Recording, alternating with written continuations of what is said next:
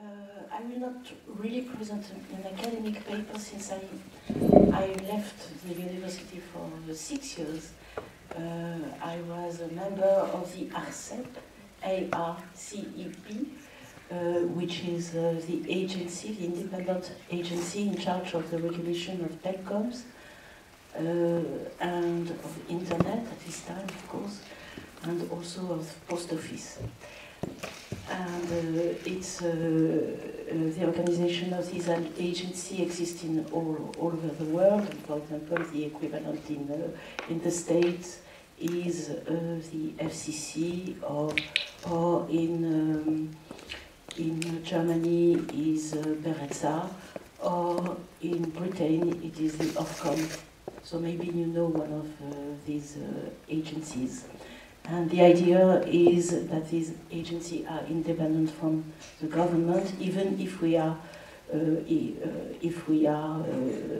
named by the government. But when you have been when you are in the position of a member of the agency, you become totally independent, and you cannot be fired for 6 years. And the mandate cannot be renewed, so the independency is almost natural. Okay, so my question is, should we regulate internet platforms? And I should have written, should we regulate digital platforms? And probably giant platforms, because at this time the debate does not really concern small platforms that can be created by startups. The idea in Europe and all over the world is that platforms have become giants, big digital platforms have become giants, and the idea and the question is, should we regulate them? And there are many reasons for regulating platforms. Not only antitrust reasons, but also tax evasion. Privacy, the question of privacy, the question of data, and many other reasons. So we will stress this question more precisely.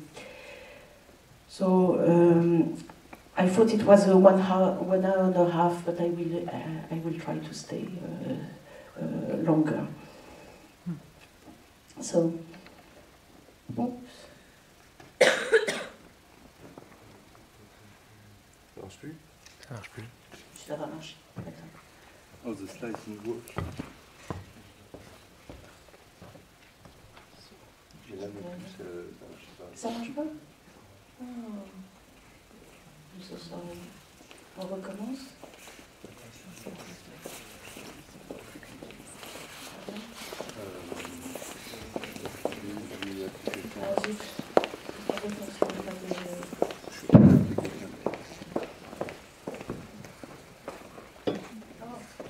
I thought you had a picture.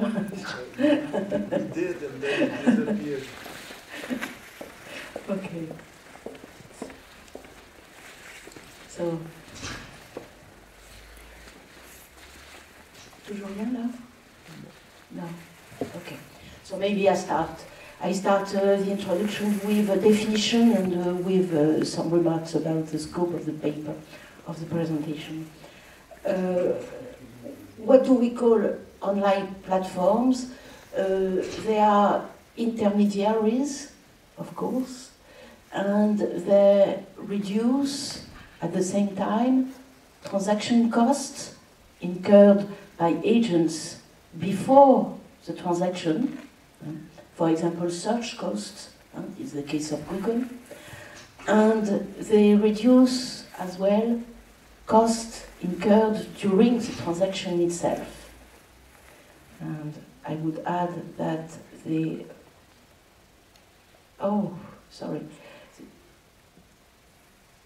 nothing works. They facilitate the match between users and platforms. Ça marche pas toujours? Non, ils vont venir nous dépanner. J'attends. Sinon, je vais chercher la ligne. So they facilitate the match between numerous suppliers and users. And we can add that platforms open the way for connections between users and applications and content developed by third parties. And for example, there are many, of course, you all know the collection of apps that are available on your smartphones, not only on Apple smartphones, but on others if you have other smartphones. And there are many examples of digital platforms. And for example, you know Google, Booking, Kickstarter, Uber, Amazon, etc.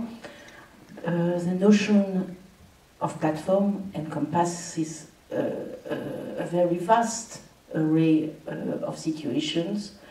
You have search engines, sharing economy services, etc. And one very important point is that most platforms are American and Chinese. And this is a very important point because it's probably a reason why Europe is so eager to regulate platforms, because we have a problem at this time. We use platforms which are mostly American, not Chinese at this time, but American, except Spotify, which is a Swedish platform, but most others, big platforms, are American. And for example, you have, for example, YouTube is almost a monopoly for video at this time. And there was a French platform which is at this time, which does not exist at this time. Okay? I would like to show you a picture. I'm so sorry. Dany est parti chercher la personne.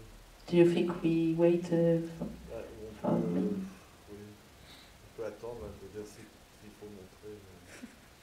Il y a quelqu'un qui va venir. Yes, because I was very proud of my picture. The next one. Because on the next picture, I hope you will be able to see it. You see a comparison between American and Chinese platform, and you see their market capitalization, and it's very impressive to see. Bonjour. Il n'y a rien sur l'écran, il n'y a rien là-haut.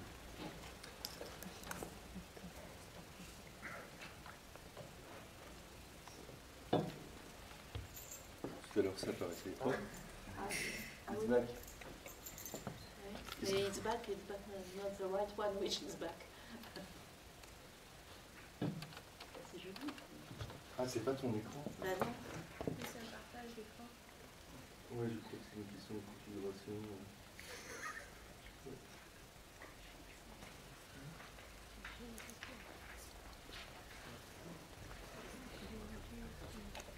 La technologie.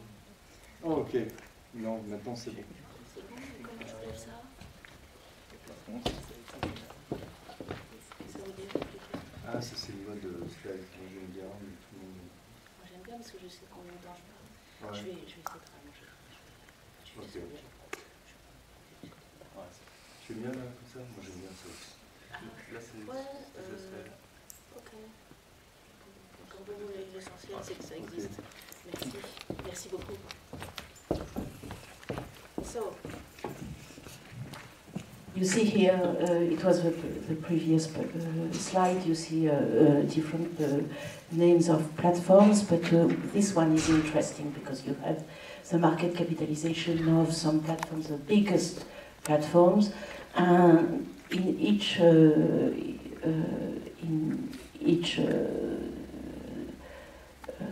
part of the slide, you see each time the comparison between Chinese and American platforms, their market capitalization, taking into account that at each time they have the same kind of activity. For example, Alibaba and Amazon for the sale of different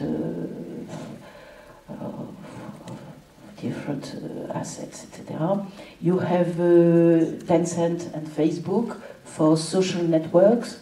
You have Xiaomi and Apple, and you have Baidu and Alphabet, which is the new name of Google. And you see that China's is almost at the same level as the one of America, and the growth rate of the Chinese platform is much higher than the one of the American platforms. So I think they are going to converge at the same level, at the same size. And this is probably, I don't know what you think of that slide, but it's quite impressive. And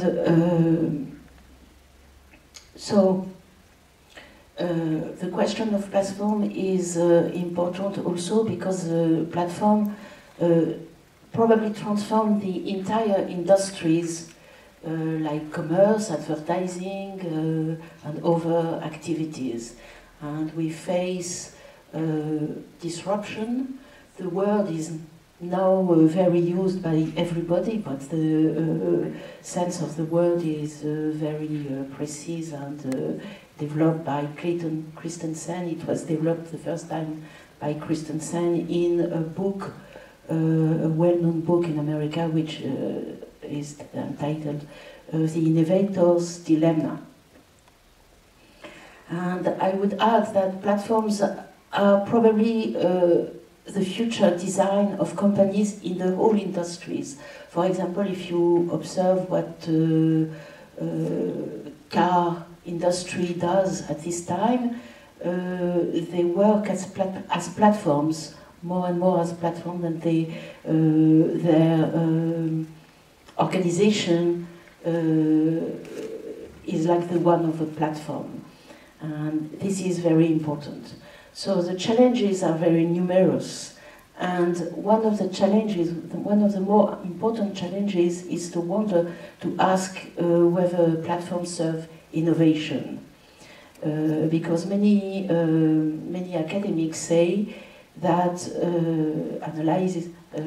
many academic analyses conclude that contrary to its initial philosophy, the web at this time is helping to create new gatekeepers, Google, Facebook, etc. And it's a paradox because at the beginning the web was thought and was considered as a space of freedom, of free access for everybody. And you have behind this remark all the question of the net neutrality. And you can read on this question a book that is a very excellent book by Yoshé Benclair, maybe you know him, The Wealth of Networks. And so this is the first question, which is quite important. And the second question is, why and how should they be regulated? And I think, and I will try to explain why, that a new kind of regulation is needed, and it is probably something that should be done very quickly. Because if platforms are gatekeepers, they can close the system, and entry barriers are very high. So, in order to develop all these points, I will stress five points. First one, some remarks about the economic model of platforms. The second point about why should we regulate? Of course, I'm a regulator, so I think that we should regulate. And the third question the tools of regulation, and you will see that the tools exist. They are very numerous, maybe too numerous. The fourth point about the limits of regulation and the difficulties we find when we try to make a regulation. And my last point will be concluding remarks about the new regulation. And one of my positions is to say that we should put forward a kind of cross-regulation, and I will try to explain what I mean by this expression. So, first point, the economic model of platforms.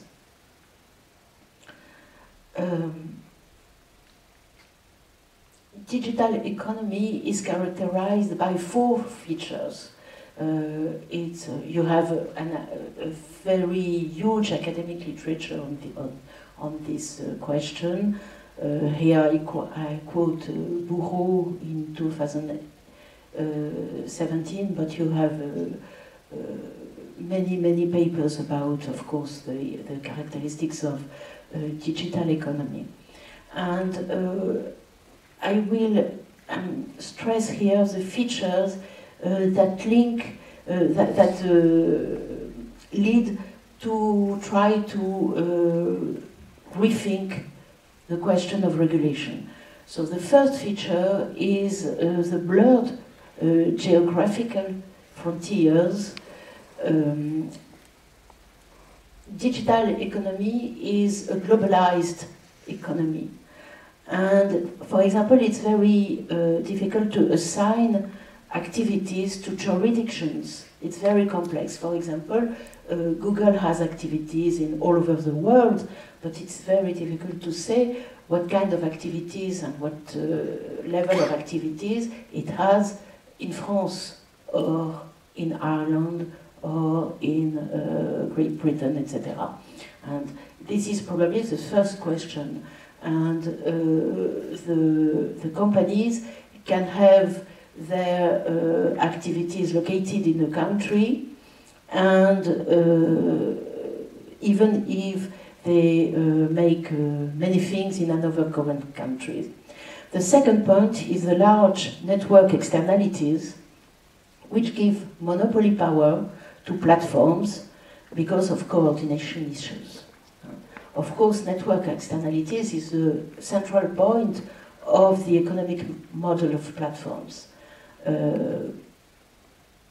Digitization generates network externalities that can be direct network externalities or indirect network externalities. So the idea of externalities, everybody knows that it is the idea that the utility of a user derives from consumption.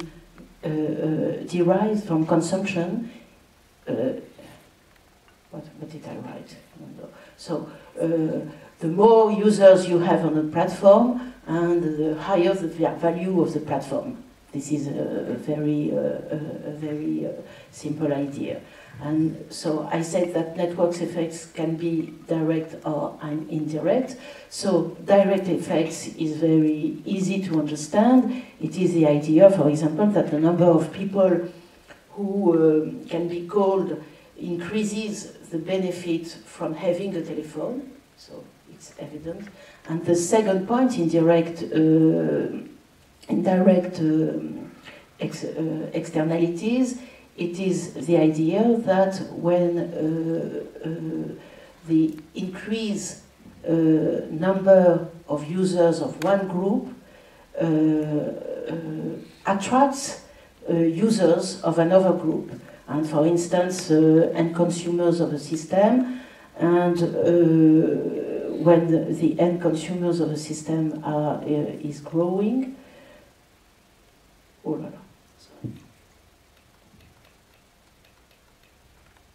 the number of developers of applications on Apple, for example, can grow. And of course, it's very important to understand that you have, at the same time, direct and indirect externalities.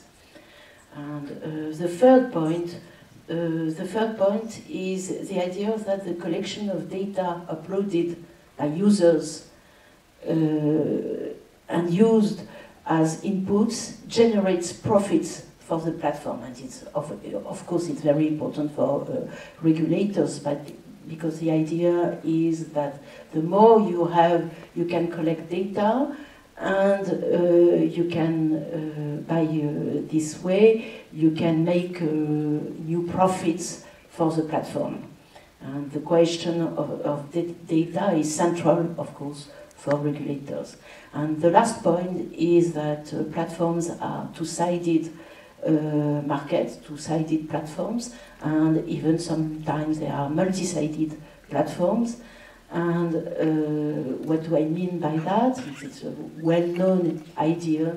I think you all know that. It was put forward a long time ago by Lafont, Tirole, and Rocher. And the idea is that platforms are used to connect different actors, and pricing strategies on different sides of the platforms are interdependent. It's very easy to understand. For example, if you consider that a TV channel is a platform, the platform has two kinds of markets. It has a first market that is to provide programs for audiences, and a second side of the market is to provide spaces for advertisers. And there is a link between the number of people who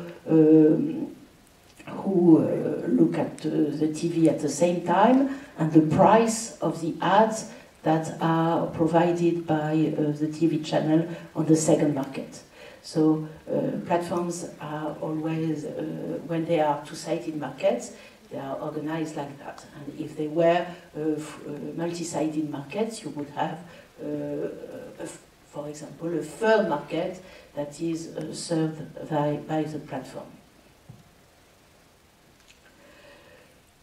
So internet platforms may be dominant content providers, and they are dominant content providers. Why? First of all, they collect personal data, I said that before, on users to provide valuable, personalized services to their users, to these users. And we all experience this fact every day on our computers, on our tablets, if you have tablets, on phones, etc. And so they collect many personal data. They know, at this time, they know where I am because I used my phone in order to verify how I can come to this place. And they know everything, and you know that it's very important. The second point, they offer the possibility of targeted advertising to a population of sellers. And for example, I will receive an ad for the restaurant which is just on the same avenue, etc. So this is the way two-sided platforms function. And users, of course, care about the amount and the relevance of the ads they receive. Some of us do not want to receive ads, but it's a kind of reciprocal market. We accept to give our data, our personal data, because we want to have a free access to information and to the products the platform provides. So, and advertisers care about the platform's audience. Of course, they want a big audience if they provide advertising. And most of the value created by a digital platform comes from the data input that is provided by users, an input that is free for the platform, and that is the main problem, of course. And data collection, analysis, and distribution play an essential role in creating and shaping markets. And for example, I can give you an example in order to illustrate that point, which is quite important. Maybe you saw that very recently, Microsoft bought LinkedIn, and for $26.2 billion, which is quite a sum. And why? Because LinkedIn has almost 500 million members and maps their connection. And what was interesting for Microsoft, it was to have a look and to use and to try to make money with that, have a look on these connections. And I could have given many examples of this kind of purchases at very high level of money. So I give you here 3 cases of economic platforms, of platforms. The biggest one, Facebook, Google, Amazon, and they do not provide the same kind of activities and of services. And for example, of course, Facebook provides social services, Google provides services. The first one is the search engine, whose value depends on algorithms, and Amazon provides services of intermediation. It's a marketplace and recommendation between consumers and providers. So they have not exactly the same kind of activities, but for each one, you see that you find networks effects or cross-networks effects, and of course, scale revenues. And for example, if we give the example of Google, it's very interesting, because for Google, once the algorithm is developed, of course, it's costly to develop an algorithm. But once it's developed, it can serve billions of users. And the accumulation of data is a commodity that can serve then to create revenues in all kinds of activities. For example, I will give some examples. For example, if you look for a shop or for mapping, etc. And the economic business of Google is based on advertising, and it's very important to understand that even when they give free services, of course there is behind the idea to be more and more precise when you send a request, and by this way to be a monopoly for search as a search engine. And for example, when Google decided to create a new library with all the books that were published in the same library, the idea was to create a search engine which would be more and more efficient and more precise in the answer to your requests. So, why should we regulate? In a certain way, I have already answered to this question, but there are many reasons for regulating. I will not present all the reasons for regulating, maybe some of them. In the USA, regulators emphasize the idea that platforms are very important for innovation, and that regulation should be very light in order to open the way to innovation. And especially at this time, with the change at the head of the FCC, and with a new regulator which is very liberal. The idea is that it's not important to regulate. In Europe, we don't share this point of view. Maybe because we don't have giants, but it's not. I don't think it's the only reason why we don't share this point of view. I think that even if giants were European, we would have the idea that it's very important to regulate platforms for many reasons. And because we think exactly the contrary of American position. The idea is that locking, maybe a platform apply a kind of lock-in of users and create entry barriers. And by this way, there are barriers for innovation. The second point is, of course, the size and the economic power of platform, and the market power of platforms, of course. And many academics at this time in Europe say that it would be very important to separate the different activities of giants in different companies instead of having integrated platforms. And the third question is a question of privacy and of national sovereignty, which is, of course, very crucial. So I will not present too many details about each point. Maybe the same point, lock-in as a break for innovation.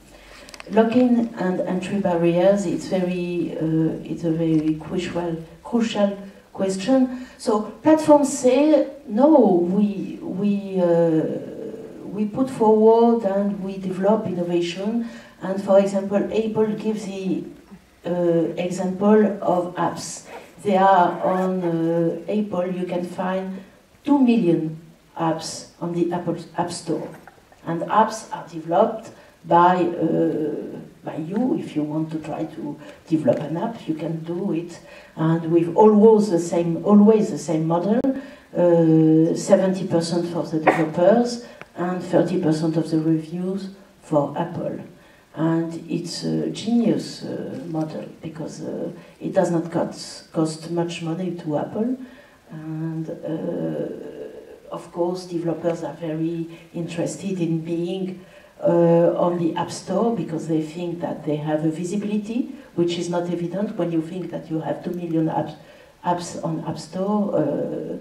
I don't know how many apps you know, but probably less than 100. So the problem of the App Store, but not only of the App Store, many stores, is the switching costs that can be real or perceived, but they are real, incurred when changing supplier. For example, if you have a Kindle tablet and you want, in order to read e-books, and you want to read e-books on your computer or on another tablet, so I wish you good luck. Theoretically, it's possible, and in practice, even me, I am theoretically specialist, and I could not do it. So, and the second point, it's not only the technological question, but the lock-in is also marketing. The shop is closed. You cannot buy an e-book and read it on your tablet on another shop than Amazon e-book shop. So it's completely lock-in. And these costs are very high for the consumer. And, you know, it's not a problem only for the consumer. It is also a problem for the developers. And for example, at the ARCEP at this time, and it was a file that I was in charge of this question, we studied the question of the, how do we say, the terminal, comment on dit terminal? Of les terminaux mobiles. I don't know. The phones, it's not only the phones, the tablets, etc. So Devices? the devices. Thank you. Of the final devices which are lock-in. And if you, for example, if you are a young developer and you create a startup and you have an app, you are going to develop it for Apple. And if you want to develop it in order for the app to be read and to be downloaded on BlackBerry or on another phone, you have to restart all your technology development, because each time it's a locked system, and all the exploitation system has to be rethink for another device. So it's very costly, and it's a kind of entry barrier.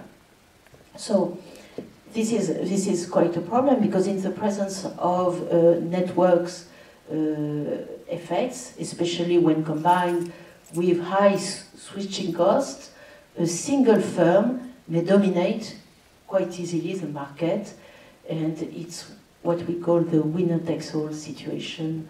The winner-takes-all situation is an expression which was developed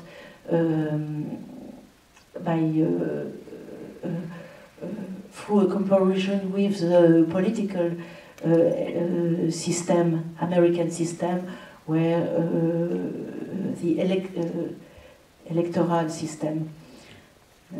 So, conversely, openness, the end of switching costs, openness encourages entry on the market, because the entrant can make use of the infrastructure of the ecosystems already in place and simply produce its specialized complement. And it's the problem of the developers of an app. So that is quite important, and it's a question that was emphasized by the Autorité de la Concurrence in France, which is the authority in charge of the question of antitrust in France. So this question leads to the question of monopolies. Digital platforms are monopolies. They are not, we can say, they are not totally monopolies, but for example, the market share of Google in France for its activity of search engine is higher than 90%. In the States, it is slightly lower, but it's about 75–80%. So it's very high. We can say that it's almost a monopoly. And the economic model of platforms naturally, I can say naturally, generates monopolies because of highly returns of scale. And entry barriers are very high because a platform has to attain a critical mass of participants on one market side in order to attract participants on the other side. So it's very difficult to enter in these markets. So the challenge is, for Tyrol, for example, the challenge is to introduce contestability in order for new entrants to integrate the markets. Of course, not the whole market, but by creating new niche markets, and theoretically it's possible, but it's really a challenge for regulators. You have to keep in mind that Google, Amazon, etc. have a very high, a very strong possibility to make lobbying in Brussels, for example. And there is a street in Brussels with the different lobbyists. And Google, Amazon, Facebook, etc. spend much money for lobbying.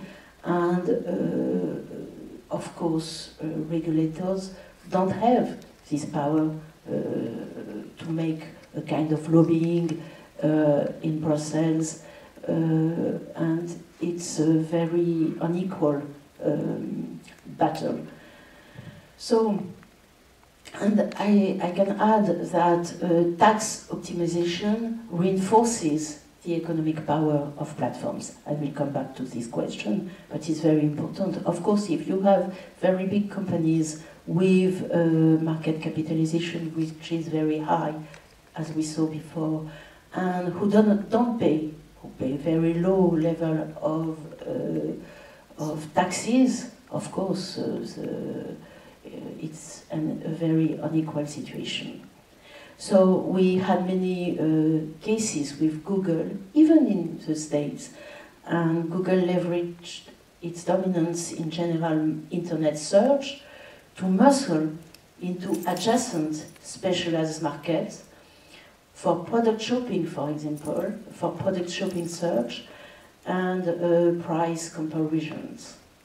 And there was 7 years of investigation in Brussels in order to show that Google used its dominant position in order to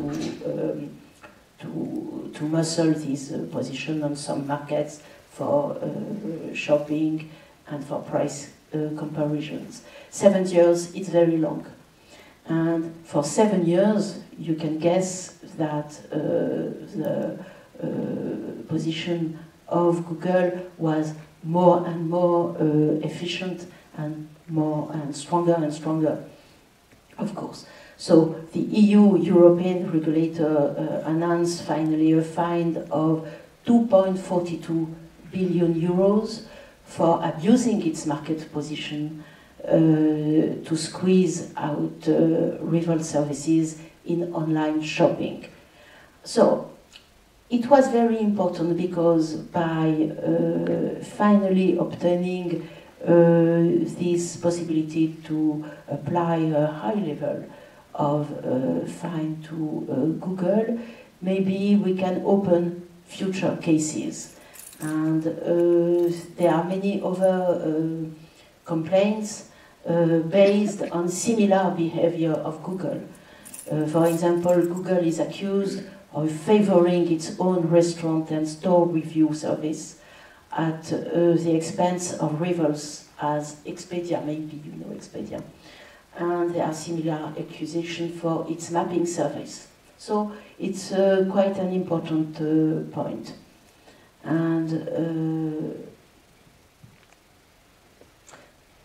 this is linked also to the point I was emphasizing, the question of tax optimization. Maybe you heard of the question of the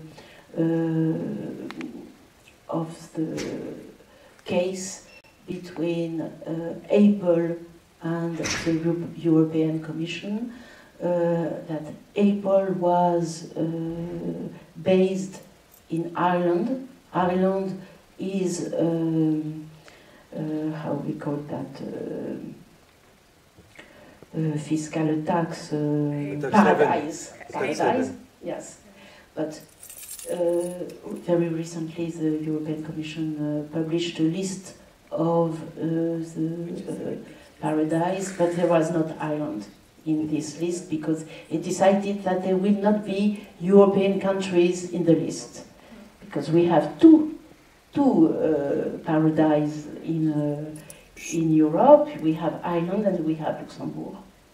And we have to keep in mind that Juncker, who was at the head of the European Commission, was from Luxembourg, which is not the only paradox of the system, of the European system. So tax optimization, of course, reinforces a dominant position. And the tax base of major internet platforms is reduced because of the difficulties of locating activities, as I said in the introduction, and that because major elements of the revenue generating chain, like the use of personal data uploaded by the users, do not result in financial transactions. So it's very difficult to apply the same system of taxing companies if a part of the value chain is does not mean that you have financial transactions. And some countries, even in Europe, negotiate very low rates in order to attract digital giants, and it's the case of Ireland. In Ireland, Apple paid about 0.0001% of taxes, so almost nothing. It is not the only reason for regulation, for regulating platforms. Of course, you have other questions which are quite important, which has not really economic question, but which are linked to the economic question of platform, which is a question of sovereignty. And of course, platforms have social, cultural, political power. We saw that with all the question of fake news, etc. And a large scale of scientific study conducted by Facebook itself in 2012 demonstrated that users' moods could be manipulated via messages fed to its users. And that is really a very important question. And more generally speaking, personal data are a commodity or a currency. And European Union antitrust regulation are taking a look at data. But the scope, we will see that the scope of their intervention is very narrow. So companies stockpile, use so-called big data and customer records, industry statistics, and other information, even, for example, information supplied by administration in France, etc. And the ability of social media platforms to manipulate elections and to provide fake news is very high. So it's a huge question. And behind that, you have also a question that is not very clear at this time, but it is the question of algorithmic neutrality on content. And all these questions should be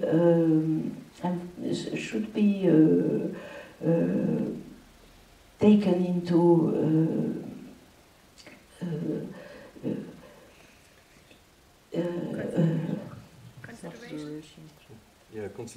consideration, thank you, by regulators, but it's not. It's very difficult to regulate.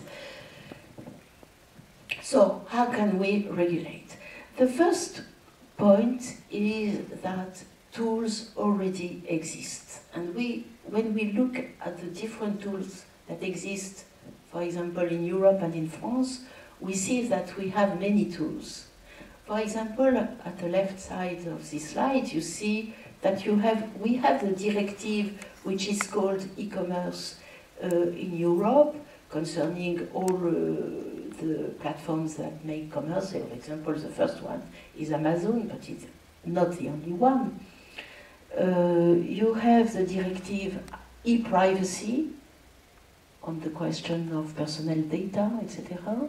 You have the criminal law for all the question of fake news, etc.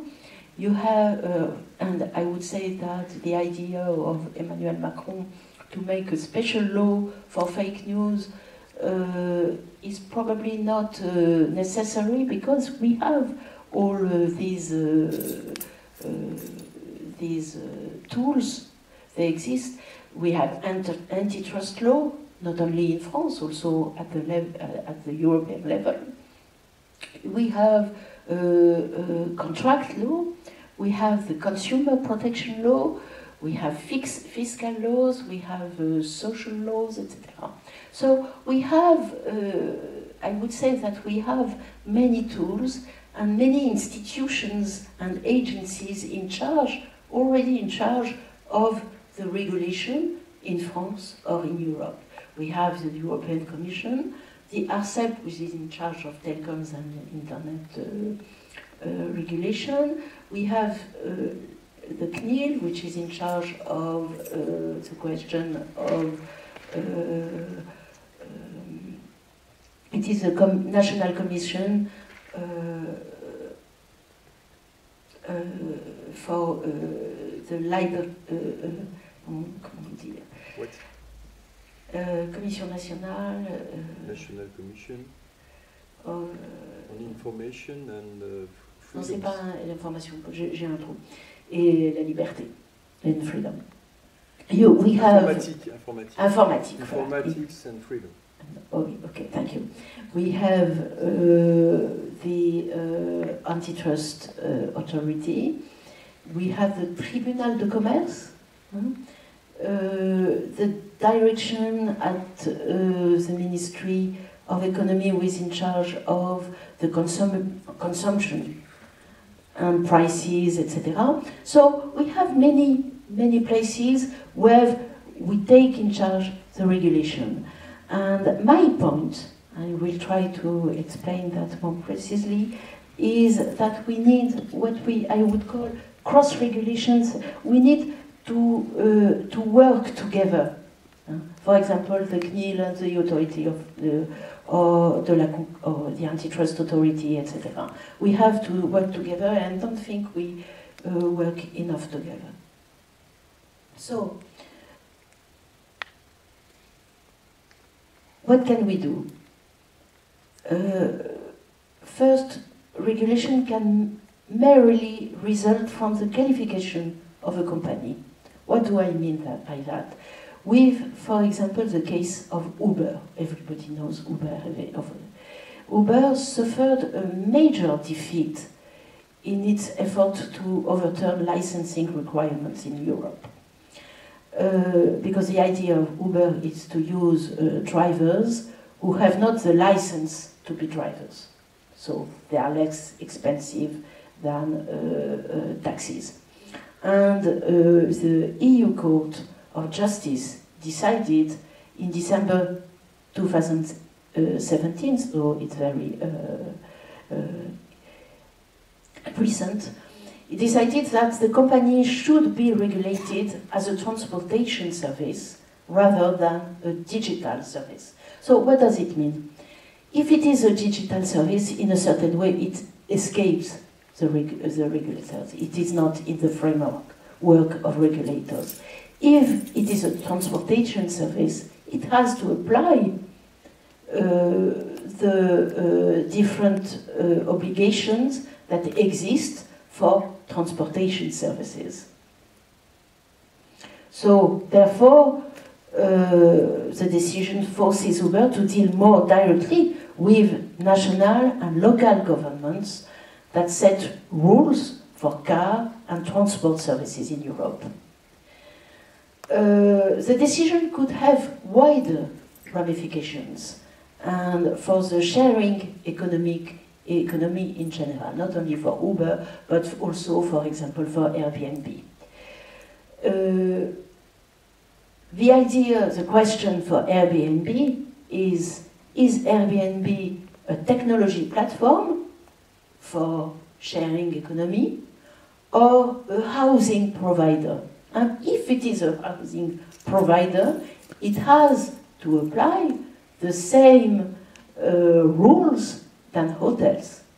So it is not, it goes out from the sharing economy to reach the and it has to apply all the obligations that are very high that apply to hotels. And at this time, it discusses with regulators, and Airbnb decided to filter some types of listings in Paris, in part because it says it is a technology platform, not a housing provider. But I don't know how it will end, but this is an example which is very interesting of the question of the regulation. Behind the question of regulation, you have the question of the qualifications of companies. How can we qualify their activities? So for other startups, it's also very important. The decision creates a frontier between apps, platforms, and services. And there is a risk for the new commerce in this economy. And the risk is a risk of fragmentation of online services regulated by national regulators. Because you, for example, you want to create a service which could be a European service, and you will be obliged to apply the regulation that is in force in Belgium, the regulation that is in force in France, in the UK, etc., which are not the same regulation. And then your activity becomes very difficult to put in force. The second point is the question of unfair competition. And I would keep the example of Uber, which is very interesting, because Uber is one point, but Uber created another service which is called Uber Pop, and Uber Pop service is probably competing very unfairly for operating its low cost. It's a low cost service without the taxi licenses and without the authorization of the cities. And an action was filed by Elite Taxi in Barcelona, which is seeking penalties against Uber. And finally, you have action in all over the world. And in Germany, the German Federal Cartel Office, FCO, says Facebook stopped the action of Uber.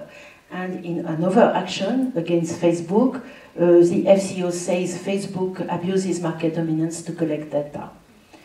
And the idea of FCO was that Facebook acts as a quasi-monopoly that was abusing its position to force its users to give up data. And it is a problem of all the platforms, of course. And the ruling is very significant because it comes from a competition regulator.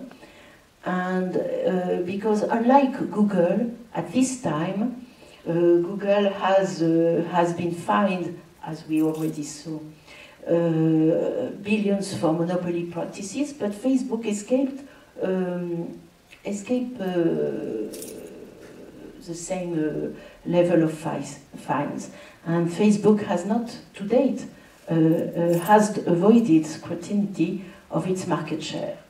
And with this decision of the FCO in Germany, the company has, the idea is that the company has a dominant market position and this idea could expose the company to similar investigations on many of its activities.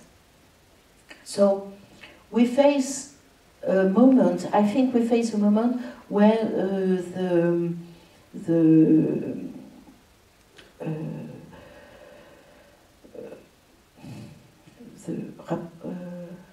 rapport de force. The balance of power. The balance of power. The balance of power, excuse-moi. Thank you. The balance of power is changing. I think it's changing between big digital platforms and regulators. So the biggest question is probably the one of Apple, and the question which is behind this one is the question of the unfair competition created by the fact that platforms don't pay or pay very low level of taxes. And Apple was ordered to pay finally over 13 billion euros in June 2016, after the European Union judged that that Apple was getting in Ireland were unlawful. The idea was that Apple was the level of taxes for companies is very low in Ireland. It's about 13% of their revenue, of their benefits, but of their profits. But there was what is called a ruling between Ireland and Apple that allowed Apple to pay, let us say, less than 1% of their revenue in taxes in Ireland. And why Ireland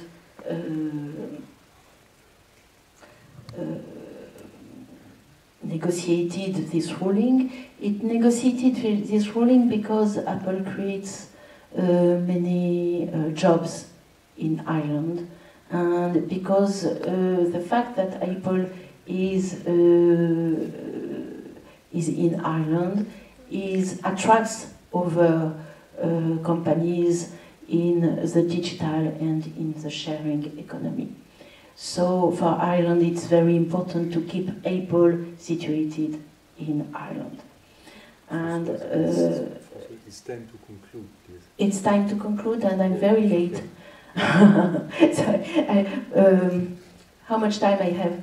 5 minutes. Okay, so,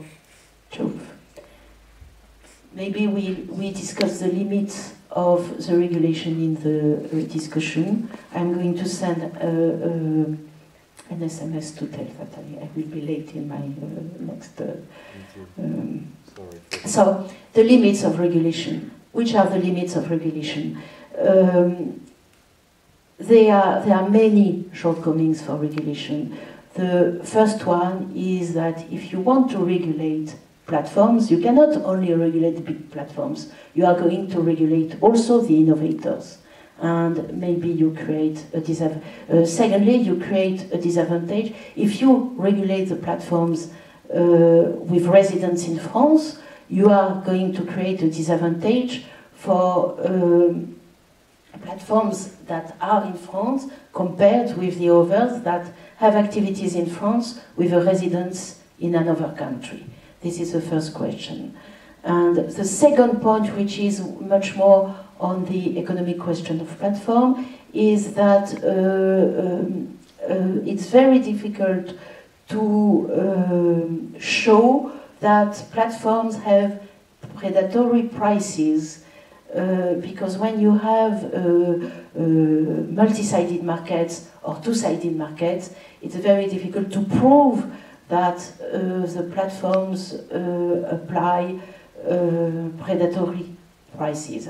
We can go back to this question afterwards. The third question is the question of advertising. And you have other questions, for example, Tirol emphasizes the question that it's very difficult to assess the fair level of the commission that the developers pay to platforms, and therefore I think that the different tools that exist should be discussed. And my conclusion is that it is very important to apply a kind of cross-regulation, for example.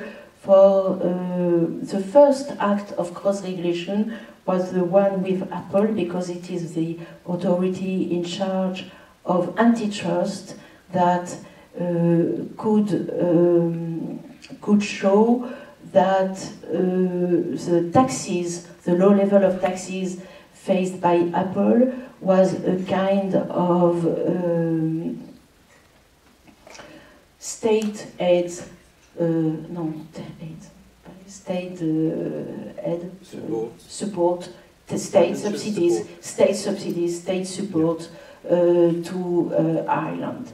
So I think that the next step will be what I call cross-regulation, and I did have 3 papers I have published on these questions. Thank you.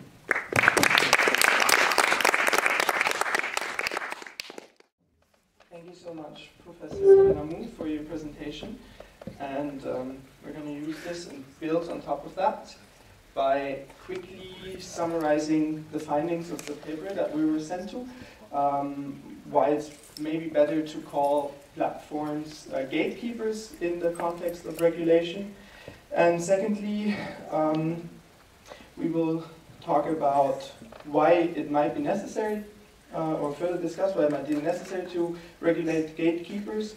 And then lastly, we will outline a new model of regulation that might work with the existing framework that we find in the European Union. Yeah, now that we've heard a bit about the risks that gatekeepers pose when they decide for us what we see and what we do, I'm going to try to outline a regulation that is possible within the framework that we find in the European Union. That's why we call it liberalizing towards the common.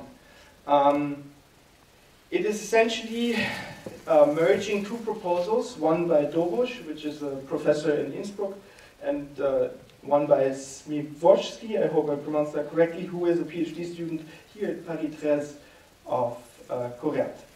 And we'll make the case that these 2 regulated systems that were outlined by the 2 authors can build on top of each other. Not only can they build on top of each other, they can build on top of the existing framework that we find in the EU, and that is the very much competition-oriented framework, and that's why we would also like to call it an order-liberal path towards a data common, even though it sounds a bit contradictory, but you'll see that it works. So, first idea that was outlined by Doboš was that we transform these closed systems into open networks. So first, what is an open network and what is a closed system? Very easy example, take email or take HTTP, so websites. Everyone can use it, can host it, and communicate with the other one. So I can be an email provider, you can be an email provider, and we can communicate with each other. If we take the other example that is a closed system, that would be the Facebook Messenger. I can only talk to you if you also use the Facebook Messenger, and you cannot create a service that is based on that system. So if that is what Doboš proposes, reclassify gatekeepers as network providers, we have the situation where these network providers under EU ideas of competition would need to allow competition on their private networks. And that can then lead us to the situation where we legislate that these gatekeepers have to open their standards. So MySpace would have to communicate with Facebook. That means Facebook needs to implement standards and systems that allow competitors to actually access the database and communicate with that database. And that would, for example, if that would have been the case, one would have seen that while MySpace already existed, Facebook could have taken the user base of MySpace. For Google, it would require a bit more of imagination, but we can also reclassify Google as a network if we say it lives off the data that is fed into the search engine, and we could say, because of that, Google needs to license their algorithms to competitors who can then build on top of that. And these, Dobush argues that these open standards, they should be decided by a council that puts all the regulators, the stakeholders, so the companies and the users at a table. The second idea was a data common. So what is a data common? First, again, start what we've just done. We've just, with the open standards, opened the access to the database. So we have identified the database, the access to the database as the source that hinders competition. A data common would go one step further, and it would transfer actually the ownership of that database into a common. And this common would be governed also again by a council that is made up of the stakeholders, so users, regulators, and the companies. And the idea behind the data common would be that the users voluntarily transfer their data into that common, and maybe through a blockchain technology can actually decide for which purpose the data can be used.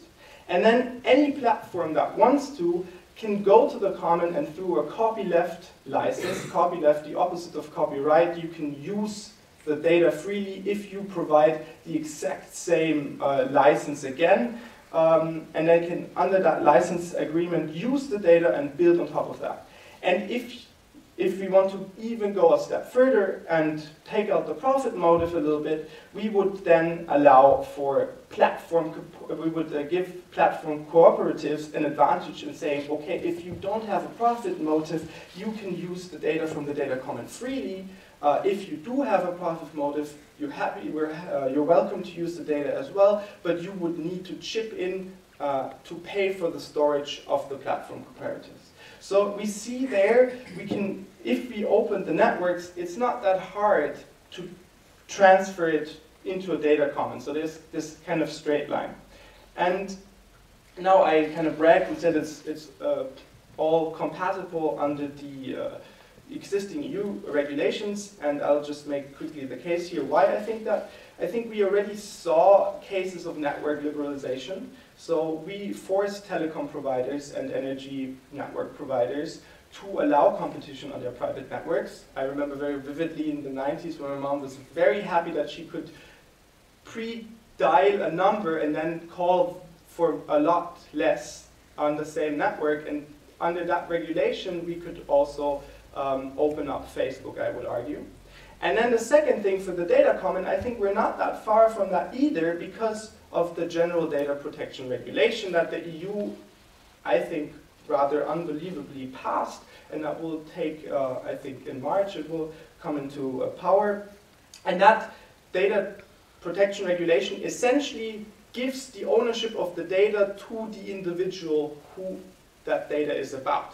And that is done under 3 principles: the right of access, so the individual can always at any point access all the data that is stored; the right of erasure, the individual can always demand that data to be deleted; and here, this is the most important thing, I think, if we regard it from a data commons point of view, data portability. There is theoretically in this new regulation the right that you can transfer the data at any time in a way that it can be reused. So we could use this principle to allow individuals to transfer the data into a data common. Now, I think we did 16 minutes, and with that, I'd like to conclude. And I don't know how it is. It's 11:05 now, so I don't know if we have time for a few questions. If you would like to respond, what is the sentiment? How should we go?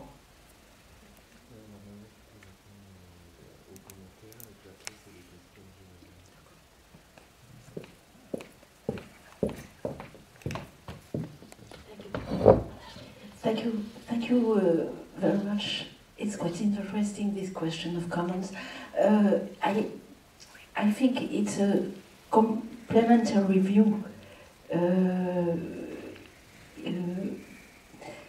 compared with the one of regulators. Regulators try to cope with the system as it exists, even if they say that internet is a common good, is a common, but they don't want to change the philosophy of the system. In this the framework you show, it's a new philosophy where you consider that platforms should act as if they were provided commons. And the problem is that I think it is quite an interesting proposal for the platforms that provide information or that provide a service which is a social network service. It does not answer to the question we can raise with the platforms like Amazon, where the question is not a question of commons, it's a question of commerce. So it's not only, it's quite interesting, but for a certain form of platform. That's my first remark.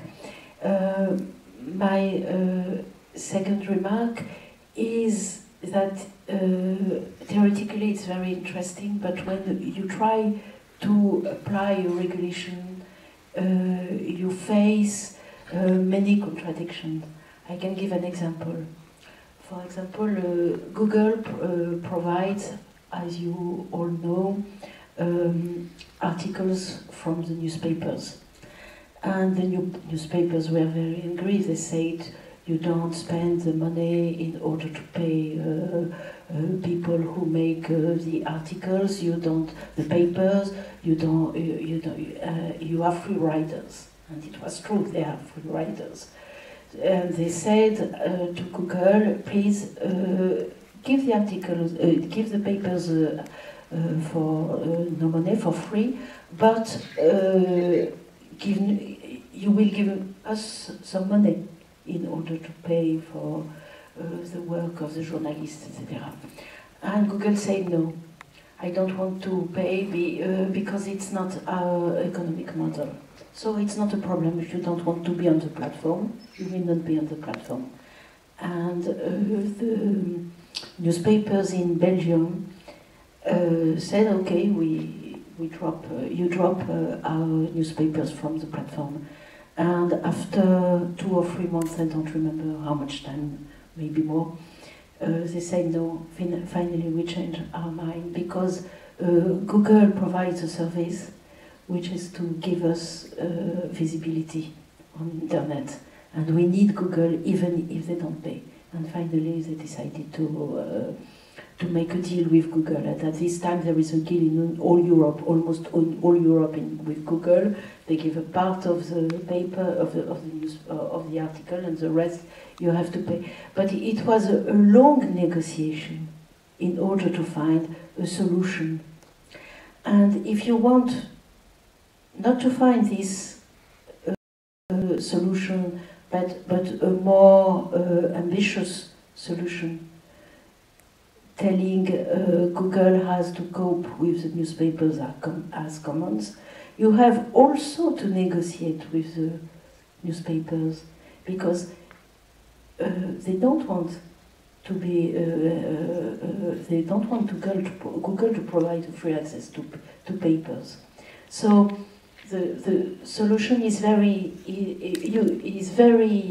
obvious, your solution, for the academic papers, for all the question of open access, etc. But I don't think it's a solution that can be enforced easily with the rest of the supply of information. So maybe we can open the discussion. Okay. So you take the questions. Well, are there questions? Yeah. And don't forget to introduce yourself, option and country. So, 1, 2. Hi, thank you very much for your presentation. It was very, very interesting. Also the comments. My name is Luisa. I'm from Option A, from Innovation. Which country? From Brazil. So, first of all, I would like to know more about the solution that you proposed, because there was no time, so the cross-regulation solution, I would like to know what is it about exactly. And also regarding the data as commons, I'd like to know, in your opinion, more about how to deal with these limits of the economic and political power that the corporations have, and how to deal with it. And also, I'd like to know if this would be a way to mitigate privacy issues, or actually this would lead to a more complicated situation regarding privacy.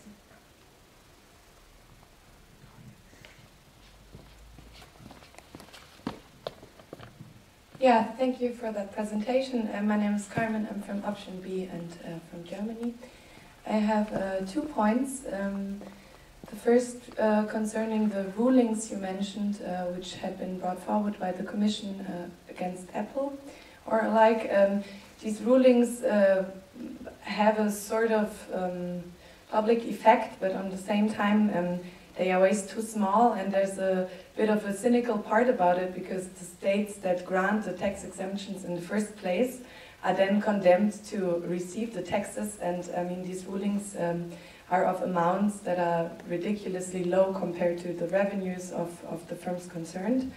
So you mentioned several entities with which the regulation could be better, but maybe you have a more detailed opinion on that point. And my second point regards the question of labor, because fundamentally the network and platform economy we see evolving, from my point of view, or at least what could be observed, creates 2 kinds of jobs.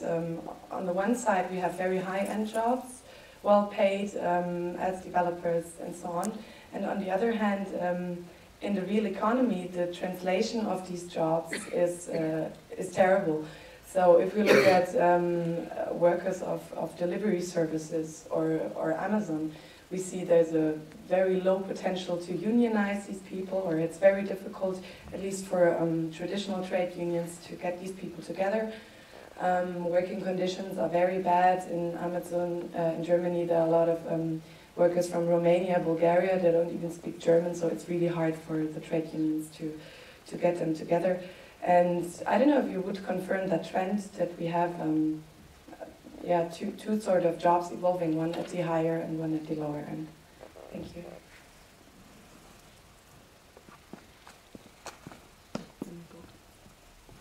Hello, my name is Afroza and I'm from Option C. I'm from Bangladesh. So first of all, thank you for the presentation. So I want to ask you about, as you mentioned about this regulation.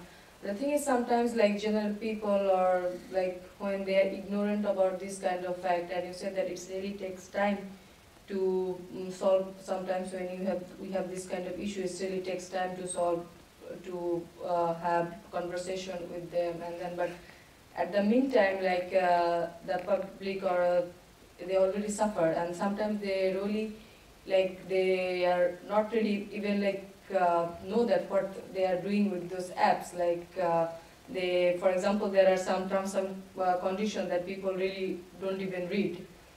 So even like sometimes there are people like, okay, sometimes like it's in English, but sometimes it's transferred to the another country. There the language is also issue, and then those people, they really don't care about like, okay, what is this written? It doesn't matter. I will just use it. and then it just end up with really terrible things. So what is your account about this? Right. Oh, I think we collected enough for this. And if you'd like to respond, be nice, thank you. Thank you very much for all the questions. Maybe for the first question was about what solution of regulation, because I was very quick on this point. My idea is to gather the different regulators, to put them together, and to try to have this what I call cross-regulation. That means that maybe you can catch a company through, for example, through data or through tax policy, and then you try to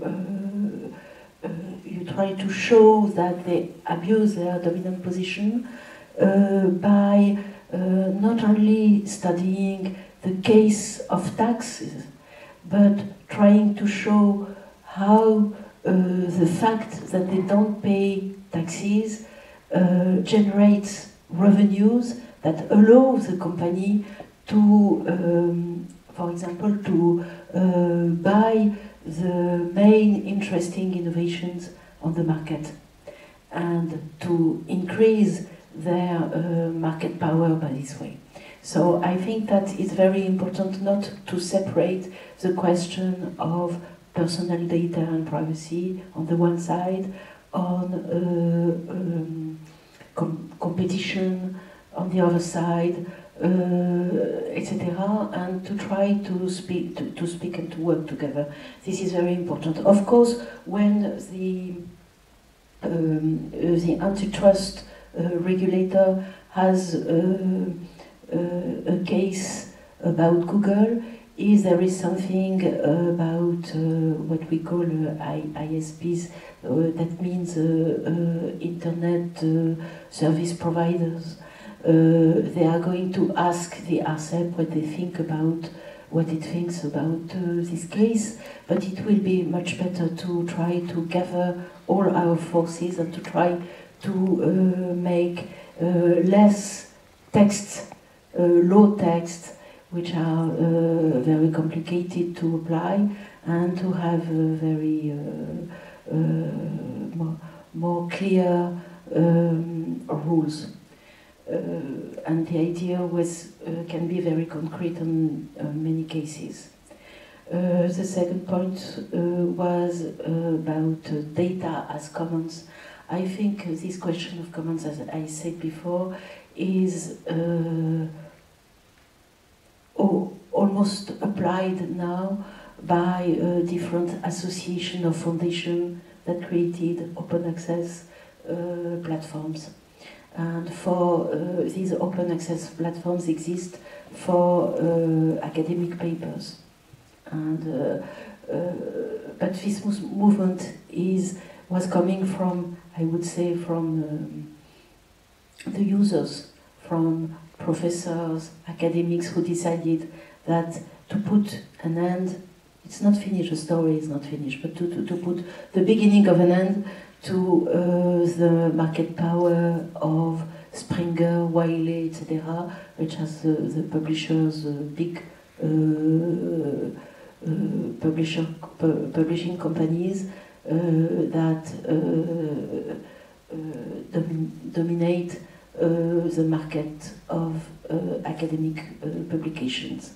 This is the first point.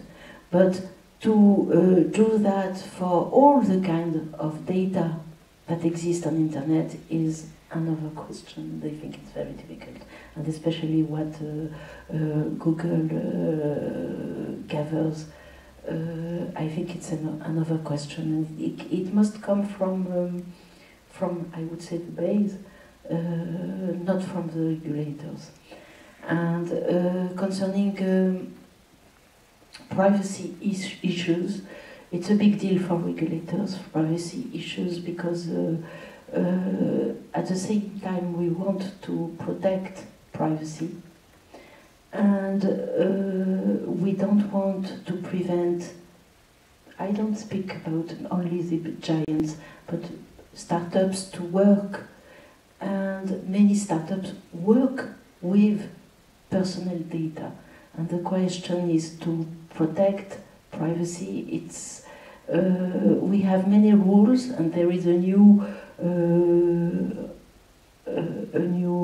directive in Europe at this time, and the change on this question for regulators is that until very recently, the fines that we could apply were ridiculous.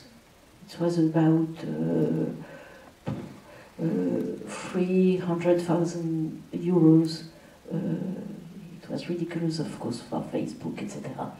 But the new rule that is going to be adopted will say that the fines can be much, much higher.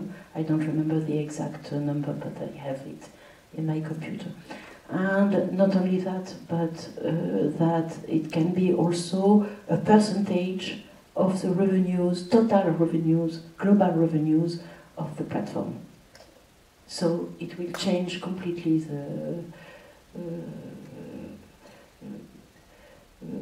the way regulators work and their possibility to have a concrete, a real action. About Apple and rulings, okay, I am labor. This question of labor is not a question of regulation, except maybe in the case of Amazon, but we are very contradictory on this question. Amazon is terrible for the workers who work in Amazon. It's the conditions of working are very, very low. They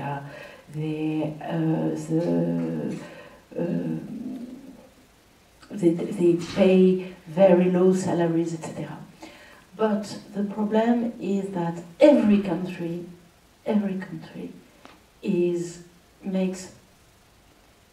gives all the what Amazon asks in order for Amazon to come to in its country or in its region or in its city, even in France. And for example, at the same time we try to deal with Amazon for them to pay correctly their taxes and etc. At the same time, we give many advantages and even subsidies and tax cuts to Amazon in order for Amazon to go to make a new not a shop, warehouse, yes, in a place or in another place. And it's not only a French contradiction, it's a worldwide contradiction. And there is the same thing in the States, between the different states who want Amazon to be in their state and not in the other one, etc. So I don't have any answer. It's a political question, finally. I don't think it's an economic question, because we know everything about this question. Then it's a political question. And more generally about the question of digital economy and labor. Of course, we know that digital economy has two effects. First of all, it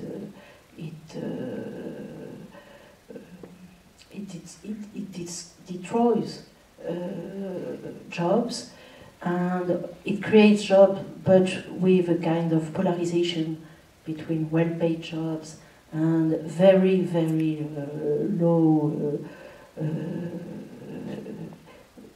jobs. And I would say it's not a question of regulation, it's a question of the organization of a new power balance between workforce and the new economy. And at this time, unfortunately, we face a long period of liberalization of the job market, and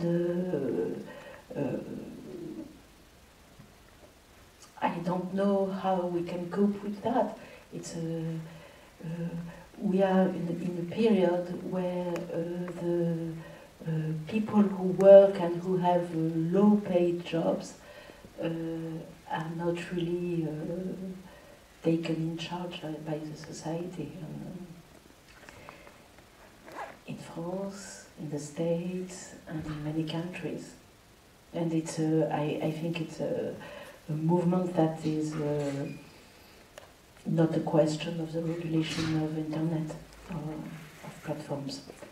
And in Bangladesh, you know that Google wants to provide internet access, Google and Facebook, internet access to people in the country because they want to be there. And for that, they say that we are going to put satellites, etc., for people to have this internet access. And of course, you raise a question that is very interesting. It is that even when, for example, an internet access provider or a search engine includes what we call in French conditions générales d'utilisation, users general conditions. Users agreements licenses. Okay, voilà, user agreement licenses. Thank you. Nobody reads that. It's impossible to read it, and I think that regulator should oblige, and they don't make it. It's very easy to do it, to oblige to put on 10 points very clearly what is important for the user, and all the rest would be an annex. But I don't know why it was impossible to, or I know why. It's impossible to obtain that. It would be just, something like that, with 5 or 10 points that are important to know when you use Google, for example, and how you can stop ads if you don't want ads, etc. It's possible. It's not. I think often the question of regulation at the end of the story, it's a question of political balance of power. All right. Do we have time for one more round? Yes. Most? Yeah. Good. Any questions? No. Then I would just very briefly respond to you, because I think talking, you said it's not what I suggested is not really in the scope of the regulator, and I would argue exactly the opposite.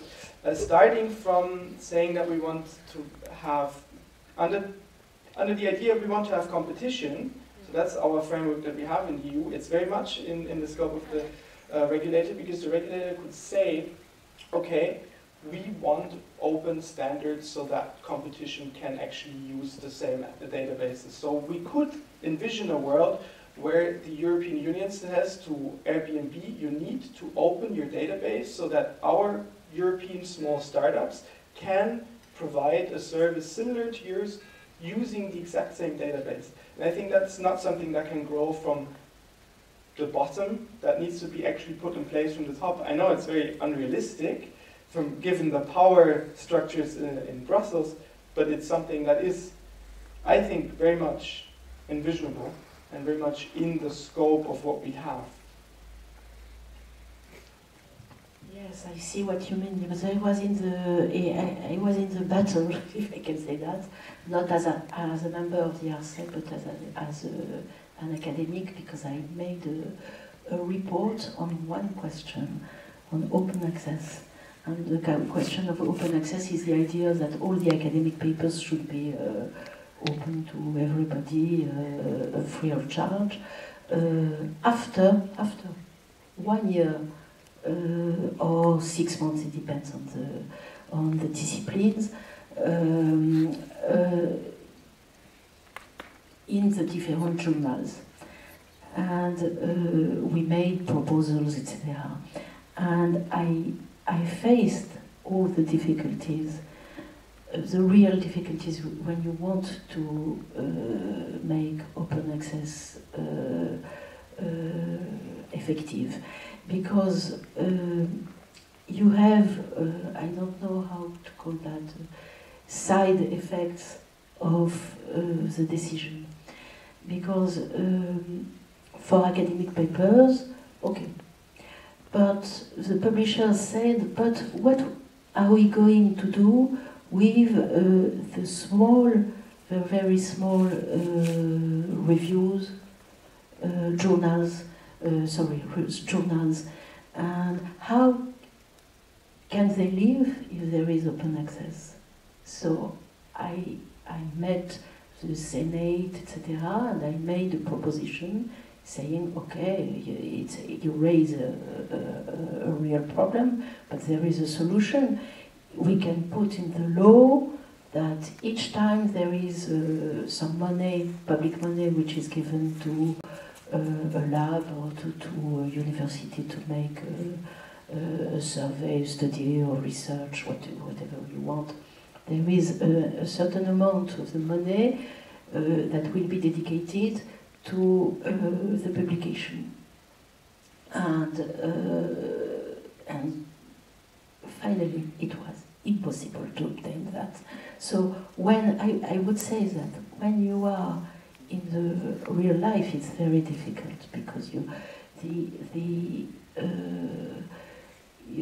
cannot imagine the power that you meet in, and you don't have. It is the reason why I think that the solution often comes. Of course, the regulators at one time has to say we are going to open the standards, and it's an obligation. But the obligation, if it's not, you see, only the regulator, it does not work. You have to obtain it by convincing, also by having a kind of movement that comes from the people, I would say. Yes, you'd like to raise some questions. I wasn't sure how to. Yeah. I'm not marked on my intervention. There is you mentioned at some stage that Emmanuel Macron wants to change the law and to give the judge the power to rule on information. I think this is dangerous, because we, as you said, we already have authorities in charge of that. And if the political power now decides what is the truth or not, it seems to me that we are on a slippery slope. What do you think about this, as a regulator? I must confess that for me it's not a question what you say, because I totally share your point of view. I think it's very dangerous, not at this time, but if we begin to give in the hands of the political power the possibility to say this is correct and this is not, that's terrible. I met this problem, but it was not as dangerous as that in the field of the arts. The idea that there would be an official art with the label, the trademark of the state, and at the side of the official mark, art, another art. It's very dangerous. It's what we make in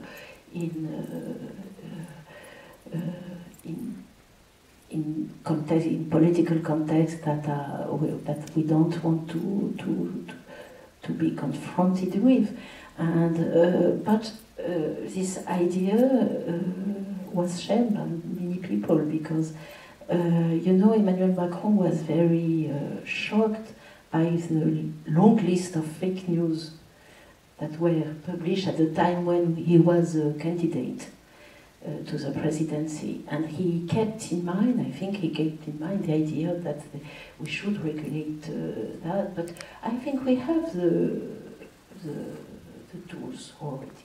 But the problem is that it's when you know, for example, we have this problem with Google. If you want to drop your a paper or a fake news about you in Google, it's just impossible. I made the experience, it's terrible to see that. It's impossible. I saw my name on lists. You can ask Google to do it, they do it, but then it's Facebook, etc., and it's almost impossible. The question is fake news and the right to forget.